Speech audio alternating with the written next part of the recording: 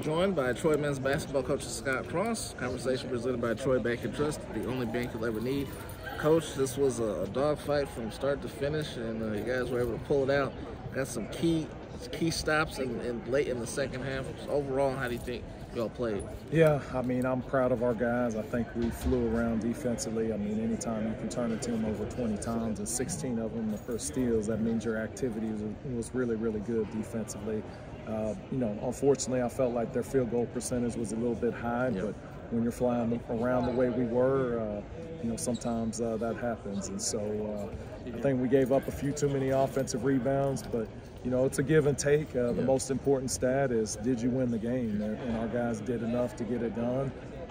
You know, it was definitely a team effort. A lot of guys contributed in different ways.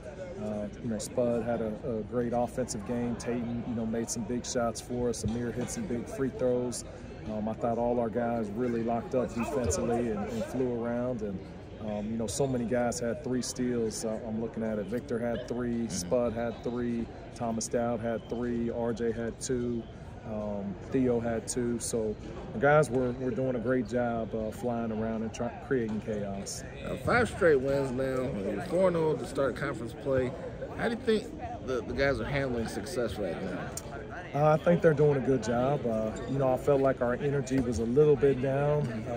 I didn't quite like our energy, but I felt like, you know, when it counted, our guys turned it up, and we were able to get the stops. But you know, we had to stay on the hunt. We can't sit back and be passive. We had to continue to be aggressive and be the toughest team, and that's our recipe for success. And then, of course, no rest for the weary, because you get the defending regular season champions coming in here on Saturday at Southern Miss. I know you're just kind of reviewing this one a little bit, but just a little bit on that game on Saturday. Yeah, I mean, they're a good basketball team. They beat James Madison, who was top 25 in the country, so that tells you what type of team they have. They're playing really confident basketball.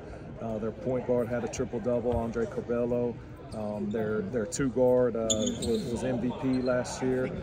He can flat out play. We're going to have to do a great job on him, and they're well coached. So I mean, it's gonna be another challenge, but no different than Louisiana or any other team that we've played so far. So the bottom line is we control our destiny, and we have to go out there and play Troy basketball, and if we do that, it'll be enough.